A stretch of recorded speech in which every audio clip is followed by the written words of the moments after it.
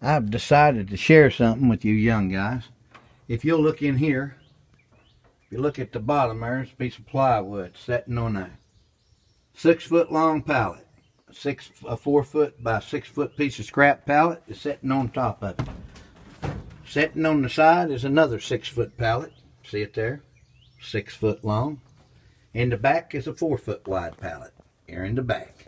And here on the side is another 6 foot pallet. And here is 2 3 foot pallets making the A. You see that? 2 3 foot pallets. Each 3 foot pallet put together 6 foot. Making the A. They're scrap plywood I made with the A at the top. Then I fashioned the door.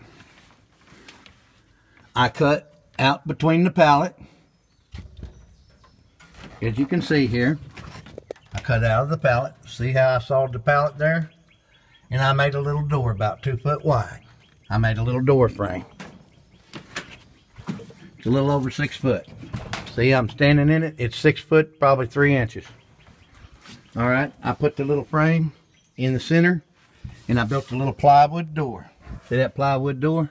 Just a piece of plywood with hinges on it, but I made it look like a door on the outside. See, I put some little slabs of wood on it. See there? Then I put a lock on it. And I got this scrap tin. The scrap tin, old people that's had their houses re-roofed and stuff have a lot of old scrap tin laying around. And they might give it to you, but I was having to live in town for a while. See here? I put that wood A on the back, and then I put scrap pieces of tin and cut it out with tin snips, 4 foot wide. I had 2 4 foot wide pieces of tin on each side here. I had, look how I covered the top there. Had a 4 foot piece of wide tin here and probably a 12 inch right here. 4, 5, 6. You know, about 4 foot up there.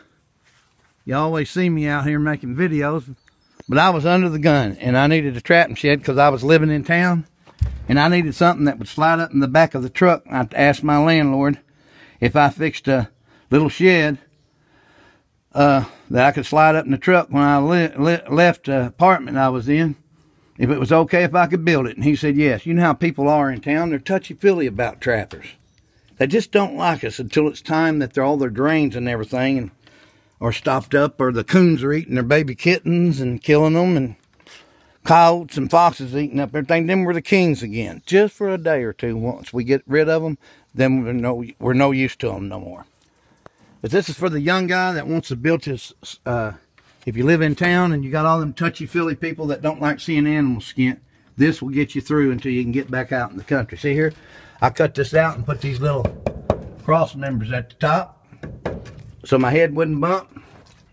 And you can tie you a pair of leg skinners up there and hook the coon in there and skin him out. You can also store your traps and hang your traps on the sides and stuff. Anyway, I didn't want to make this video too long. Wildman out, baby. Build your own little trapping shed. It fit in the back of the truck. That's how I hauled it out here. Woohoo, I'm back out in the country. Oh, I love living out back in the woods. I was gone for about a year. I can't stand living in town. Town kills me. I don't see how people do it. Anyway, Wildman out. You young trappers, build your little trapping shed so your hands don't freeze off or anything. You can run your little old plug-in out here. Have your little electric heater in there too. Wildman's tip, Wildman out, and you put your little light in there if you plug it in too. Wildman out. Never give up, baby. You can survive.